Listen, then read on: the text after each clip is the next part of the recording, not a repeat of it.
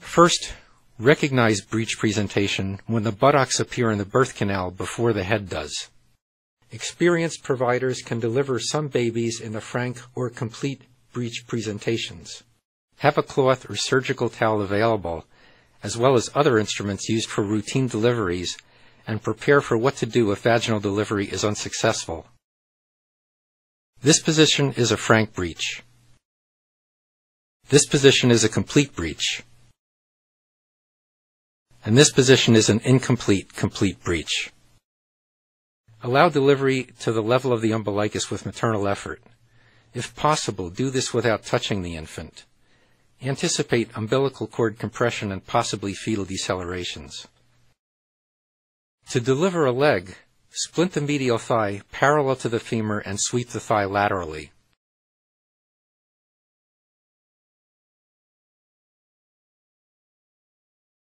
Repeat this procedure to deliver the other leg.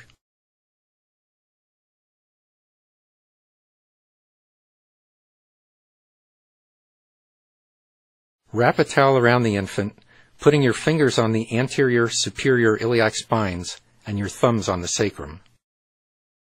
Assist the mother's efforts during contractions by applying gentle traction to help deliver the body to the level of the scapulas. Rotate the body in either direction to make one shoulder anterior. Deliver the anterior arm by sweeping it across the chest.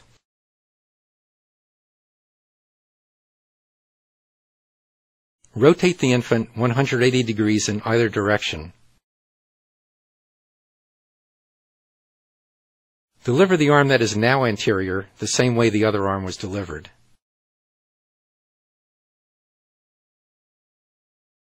Move the towel up to cover the arms and rotate the body to make the back anterior.